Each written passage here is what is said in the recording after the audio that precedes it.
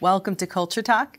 I'm here today with biochemist and fellow comic book nerd, Fazal Rana.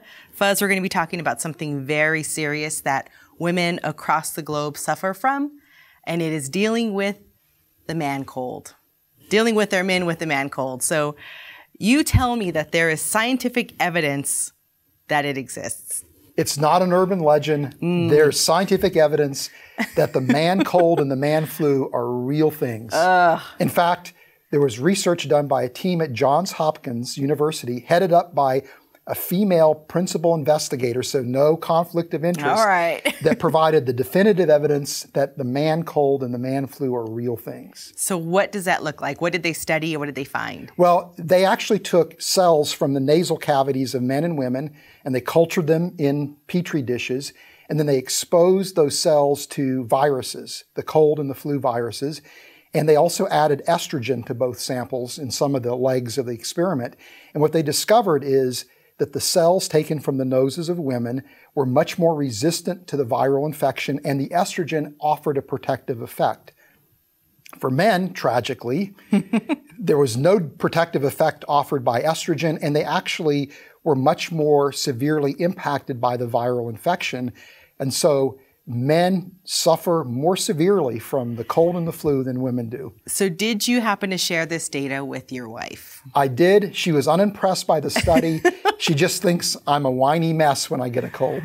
Yeah, you know, I hear that a lot from women. So what else can you tell us about this discovery, and are you going to be using it for your own defense?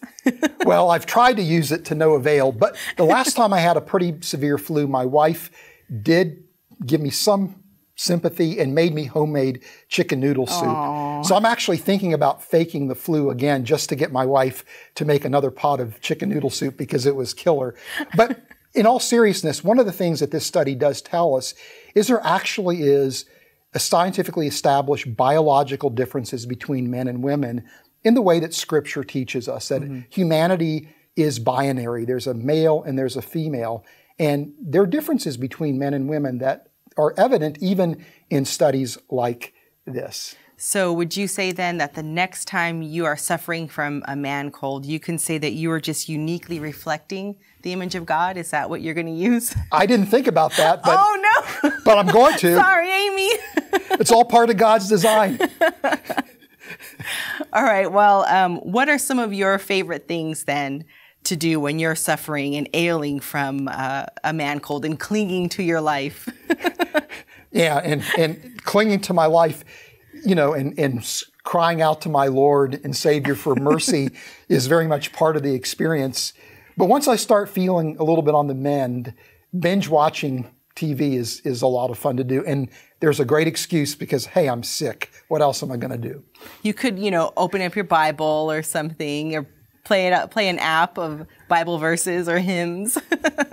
But I think when we look at the data, one of the things that we can do is interpret it with our own worldview. So based on this data, then my worldview tells me that the conclusion is that women are, in fact, stronger than men.